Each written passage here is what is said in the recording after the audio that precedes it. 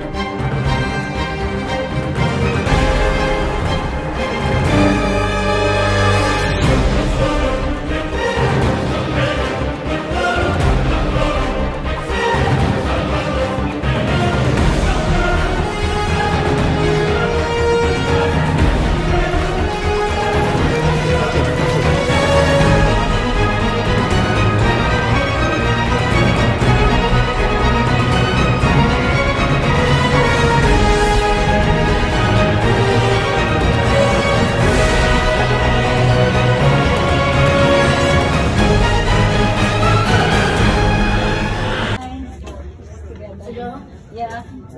Is it funny? You sure you don't want to dine in with us? We just got groceries. Oh, you get on, huh? Yeah. We all go there. Okay. Let's see. So, yeah. That's a go.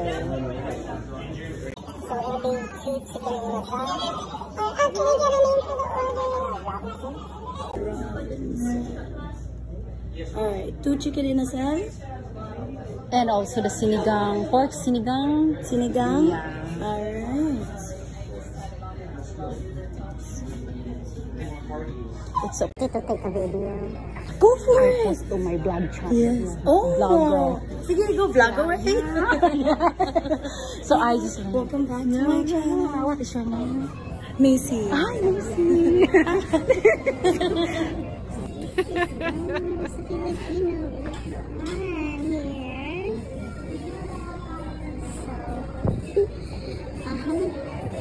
So look at this, guys. It was nice. Look at this. Very creative. Their design. And the paints here.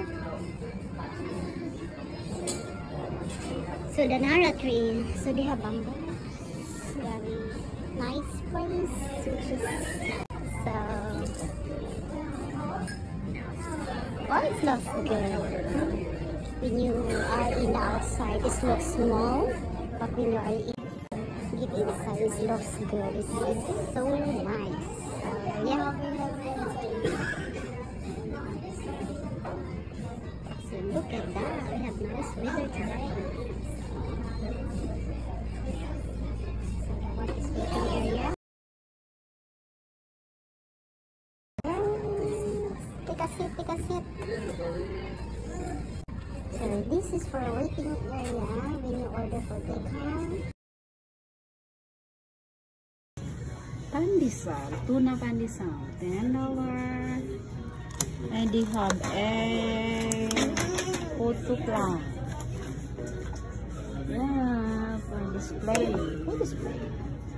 They have real. They have, yeah, if you want to order, you're fresh or new.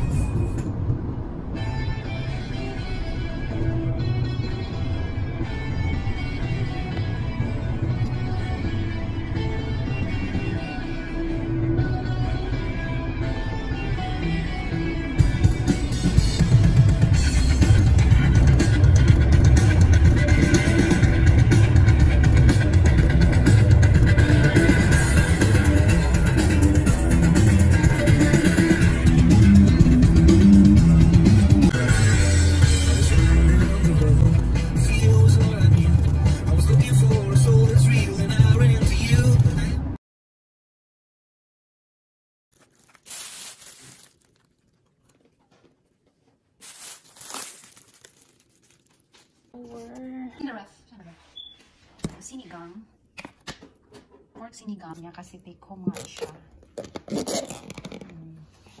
Tapos ito yung rice. Free rice sa sinigang. Ito yung free rice. Together. Hindi siya free. And guys, nainit ko ng ating sabaw ng ating pork sinigang. So ngayon, i-transfer natin siya. Yun. May kangkong. So, with kangkong,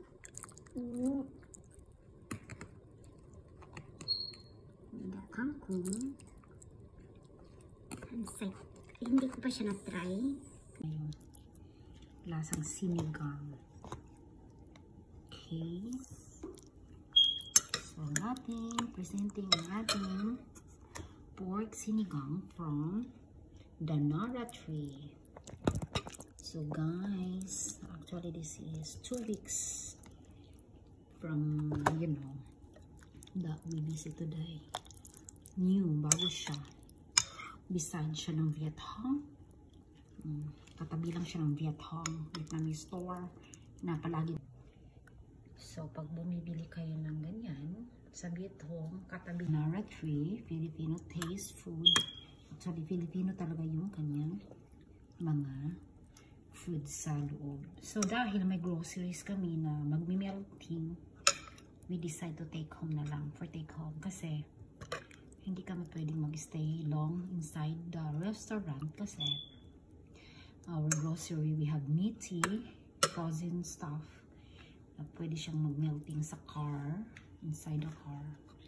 So, yeah, look at this. Yun lang, the idea. Yung Filipino close to here in